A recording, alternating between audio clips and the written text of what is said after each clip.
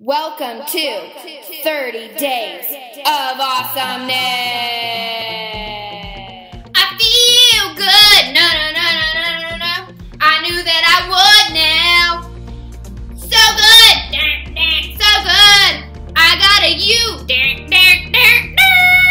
Coffee. We have an obsession. Obsession and addiction. Coffee. Coffee, tea. Do you like your tea with crumpets? Pinky up. Soft drinks. And the growing popular energy drink, chocolate, pills. Not to mention all that crap you put in your coffee.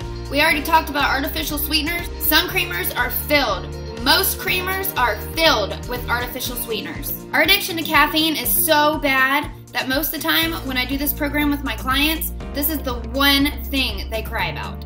Yes, they actually cry. Many studies have shown that consuming caffeine in moderation can actually give you some health benefits.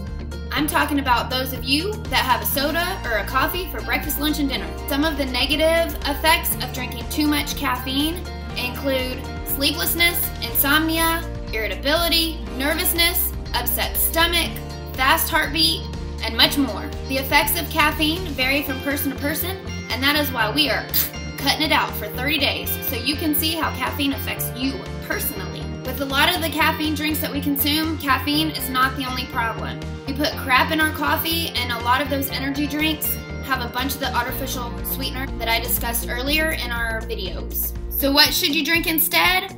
Water. Yes, water. Ooh, my coffee. You are my baby. I cannot live without you. I just love my coffee. You make my day. You make me want to sing. Oh, you make me want to dance.